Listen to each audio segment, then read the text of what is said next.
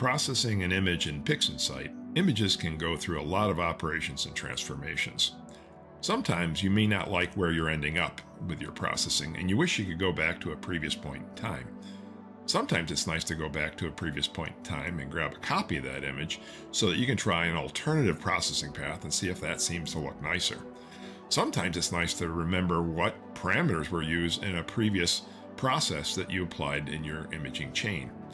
One simple way to do that is to use the undo and redo buttons at the top of the menu. I have here a copy of my Malott 15 image, and this is an SHO color image in the nonlinear space in a very early portion of its processing. When I choose that image and make it active, I can go back and do some undos, and as I do that, I'll step to previous versions of the image. And I can go with the redo button, and that will bring me back to where we were. But there's a nicer way to do this kind of navigation. If you do a right click on the identifier tab of your image, you'll see the Load History Explorer. And when we load that, we get a nice little window that pops up. This will disappear on you if you're not careful, but you can tell it to stick. And I think for our cases, we can also tell it that we'd like this to be a floating window.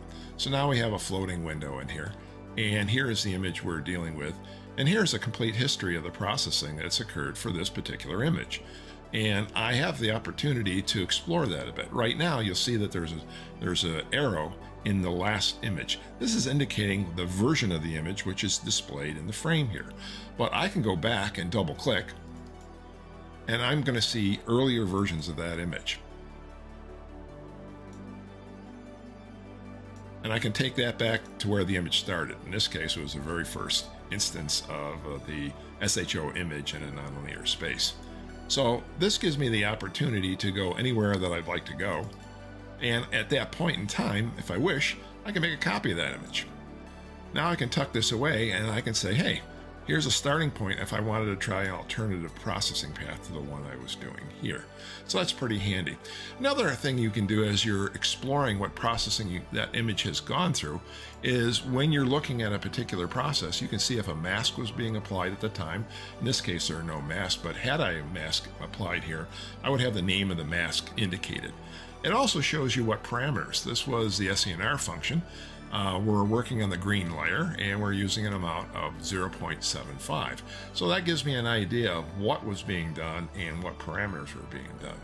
The other thing you can do with this, which is pretty handy, is at any given point, you can double click on this process and suddenly I'll have a new instantiated version of that process with the parameters already filled in. So now I can use this to process an image again if I wanted to, or if I wanted to, I can also drag this here, rename it. We'll call this SENR Green. And now I have a process icon that I can save and reapply to other images if I choose to do that. So the History Explorer is a handy way to step back in time, look at different versions of the image, see how the image evolved through the processing steps, grab copies of the image at certain points of the processing, and to also reinstantiate what functions were used and what your parameters were for those functions. Very handy.